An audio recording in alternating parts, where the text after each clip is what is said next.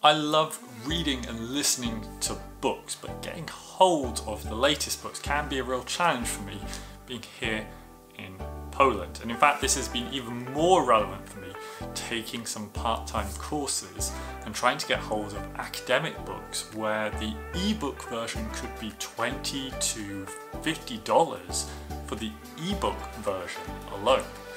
So 6 years ago or so, I came across a service, and I've been paying for it ever since, called Scribd, or Scribd as my dad calls it, which is basically a Netflix for books. So in today's video I'm going to show you what this service is and why I like it, as well as some things I don't like about it, and finally a couple of alternatives that you might want to consider. So let's dive in. Scribd is a web app and mobile app that gives you access to books, ebooks, magazines, book summaries and uploaded documents from the community. In fact, that final point, the uploaded documents, that's how it started as a service. People could upload a PDF and share it with people. And unfortunately, that became a place where copyright was violated a lot. But since then, Scribd has changed into a service where you pay a monthly fee, you can get access to their entire library of books and audiobooks, magazines, summaries, oh, and also sheet music as well for you musicians out there. Now, I came across it because I was studying for my diploma in English language teaching, and I needed to get hold of some academic books, but we didn't have a library with them in Krakow.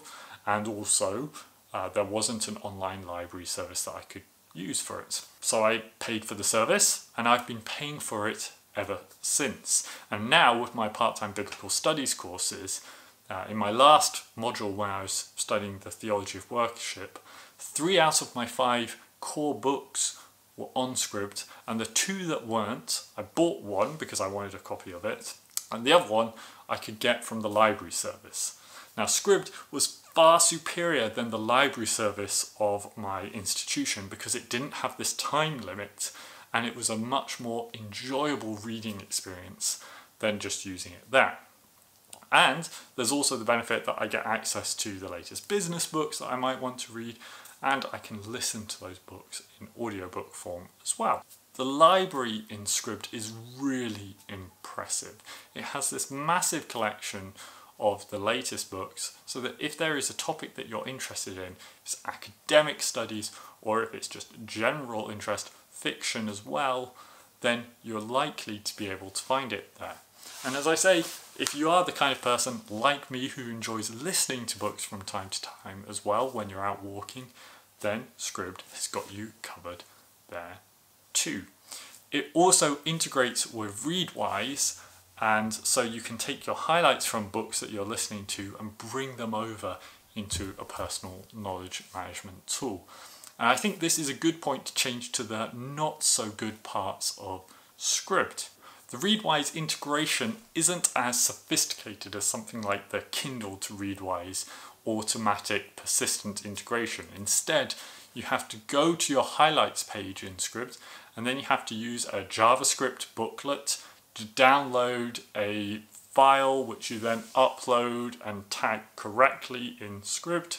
So it's a lot more finicky than just having this automatic connect it once and it's done system that most of Readwise has, or other systems for integrating your notes into your personal knowledge management system. Another problem that I think is an issue is that I just don't think the reading interface is as good as something like the Kindle interface. Now, don't get me wrong, it's improved a lot over the last couple of years. And in fact, just before this video, I tried to work out exactly what it is that I find worse about this reading experience. And I can't exactly put my finger on it. I did notice that the app is a bit less responsive when scrolling through from side to side, but it does seem a lot better than it was in the past, and the improvements in highlighting have come a long way. It used to be this terrible highlighting experience, and now in the last year it's really improved. So perhaps This is a negative past impression I've had that has carried through, but still I think that Kindle does offer a better reading experience, at least on the iPad. The library also isn't conclusive. Some of the latest books aren't there, and some books are geo-bound as well, so you won't be able to get them there. Some authors also just never want to take part in this system, and so they won't put their books on Scribd at all. So you might have to use an alternative service like Apple Books, Google Play Books, or Amazon Books as well, in addition to Scribd, to make sure that you can get all of the books that you want. And so for those reasons, I tend to prefer, actually, if I can buy a book on a discount for Kindle, I'll buy that so that I can get those automatic imports of highlights. Also, some books sometimes are taken away from Scribd or come back on for a short period of time. Now this can actually be a kind of a feature, because you've got a limited time to read the book, you have to get through it in that time, or else it's gone. But it can also lead to the issue where you read a book, you enjoyed it, you want to perhaps reference something again later, but now it's gone, it's not in the system, you can't read it again, you can't check your note. So for those reasons, I quite prefer buying a book on Kindle if it's cheap, because then I will get the highlights within Kindle, which automatically go to Readwise and then Obsidian.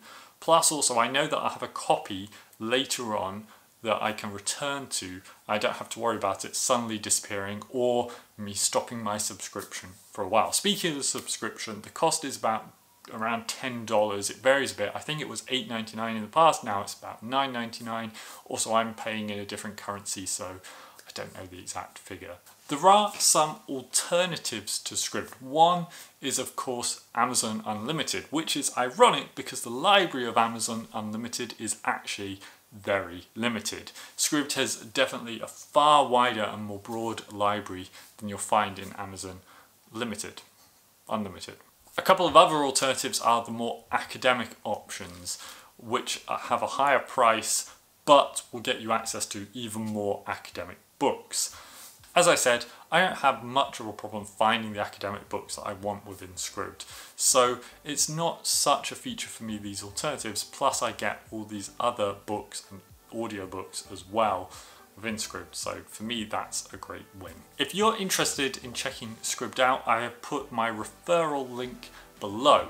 Now this referral link will get you 60 days instead of 30 days at free trial for Scribd, and it will also give me 30 days free if you use it. Of course, you can just go straight to the website and sign up there and not use the referral link, and then you'll have fewer days. I won't have 3 days. Scribd gets more money, I guess, so no problem there. But I would love to know if you check it out, if you use it already, or if you use some alternative service and what you think of it. So there are comments below. Thank you for watching this video. I hope to see you